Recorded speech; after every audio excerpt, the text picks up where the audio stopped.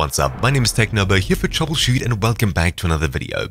In this video, I'll be showing you how to optimize your Nvidia installation or drivers on Windows 11. Linked down in the description below, you'll find a Windows 11 general optimization guide that I'd highly recommend you follow. It shows you a ton of steps to take that'll result in lower latency, better FPS, etc. for games and every other task that you do on your Windows 11 installation. This video is specifically going to be focusing on the Nvidia drivers and optimizing them on Windows 11. Let's get into it. First of all, we'll be downloading and installing the Nvidia drivers on our Windows 11 installation over here. If you'd like to see how to upgrade, check the description down below for a video on how to do so from Windows 10. In the description down below, you'll find a link to this website over here. You may notice that it looks slightly different to the normal Nvidia driver download site, but it is in fact an Nvidia site. What you'll do is you'll select your graphics card, so in my case, GeForce 10 series, then it's a 1080 Ti that I'm currently running. For the operating system, you currently don't have Windows 11 here, but in the future you probably will. For now, select Windows 10 64-bit, then Windows driver type. This is something that this page gives you that the other pages don't. You get to pick between standard and DCH, which is the Windows Store version. I much prefer the standard version, but of course if you download the driver from the other Nvidia web pages, you'll be downloading the DCH version. What you download here doesn't really matter, but I just prefer the standard version. Language, set to whatever your current language is, and recommended /beta, leave it at all. Then all you have to do is click search, and you'll see a list of drivers down here. What you want to do is look for the latest version that says Game Ready Driver rather than Studio Driver. Then simply click on it and a download should immediately start after clicking download once again and download. There we go, a 700 megabyte file, and of course this will only get bigger in the future as far as I would think. So all you have to do is wait for this download to finish, click on it to open it up, and then follow through with the installation as you would usually. The only thing different is that you're running a Windows 10 installation on Windows 11. Does it matter currently? Probably not. There's not much that's changed between Windows 10 and 11 when it comes to software, as software just works through the upgrade process. I didn't have to reinstall it or anything like that. So I'll simply wait for it to unpack. After the installation completes, you should be able to open up the Nvidia control panel by right-clicking your desktop and then clicking Nvidia control panel. But because I installed this on a virtual machine, I won't be able to show you that as my graphics card won't be detected. But regardless, let me go ahead and open up the Nvidia control panel on a Windows 11 computer. When the Nvidia control panel opens up, you'll see something like this. On the 3D settings tab, the very first page, simply make sure that you have it set to use the advanced 3D image settings over here and then click the Take Me There button.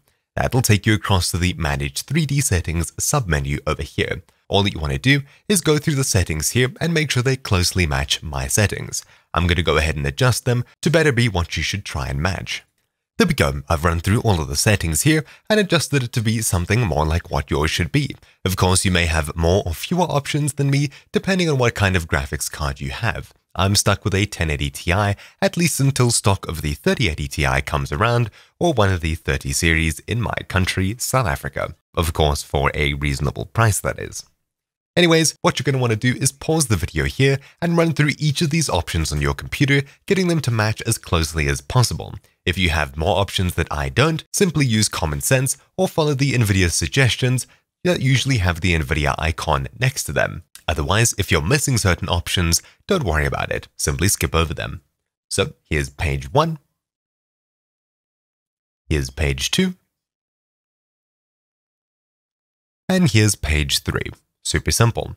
Now, I would highly recommend setting these up on the global settings page, as every other program that's added to the program settings page over here should, I think, start with the same settings as the global settings tab. Of course, if you'd like, you can drop into specific games in here, such as, say, Modern Warfare, and adjust them to better match the global settings that we have over here that I showed you just now.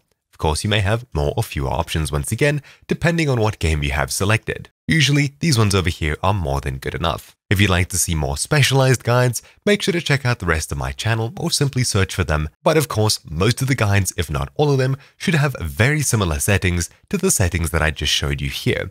Now that we're done here, let's move on to the next tab. We're going to head across to Display, Change Resolution. This page is incredibly important, especially if you have a high refresh rate screen. My main monitor over here is G-Sync capable and it's 144 Hz. What you need to do is for every one of your screens, make sure that it's set to the maximum or advertised resolution and refresh rate or FPS rate that you bought your monitor for. If you bought a 144Hz monitor, set it to 144Hz, and if you bought a 2K 144 monitor, set it to 2K 144.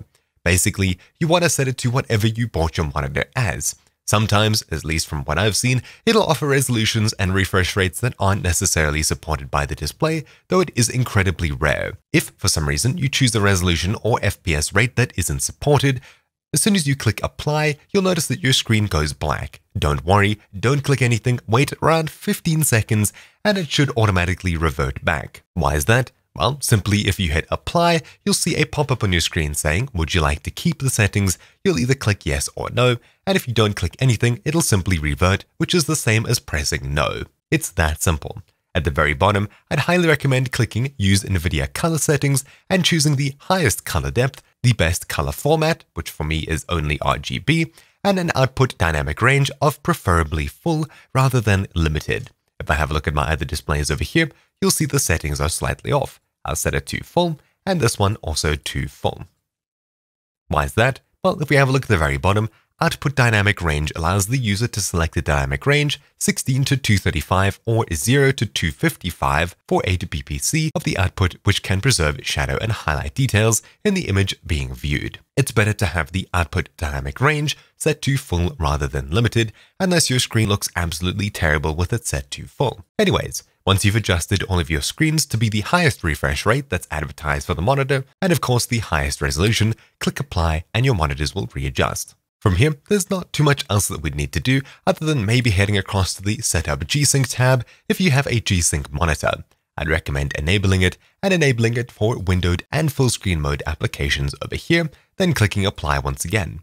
As for adjust desktop size and position, I'd highly recommend that for all of your screens you set it to no scaling. If for some reason you do need to scale, choose full screen or aspect ratio above, and then perform scaling on the display if it's available, such as the one over here rather than the GPU. This offloads any extra work that the GPU has to do, giving you higher FPS and just giving it to the screen to process itself, as it can probably do that. Most modern screens are able to scale. It's that simple. Besides that, something that's not necessarily too important is the Adjust Desktop Color Settings tab over here. If for some reason your monitor doesn't look the way you want it to, I'd recommend you come over here and for each of your monitors, you adjust it to better match your personal preferences. You have 3 images over here, and if you're adjusting multiple monitors like me, I'd highly recommend you open up an image in something like Google Chrome and place it right in between your 2 monitors. That way you can very easily compare the colors between all of your monitors. Then you can simply fine-tune it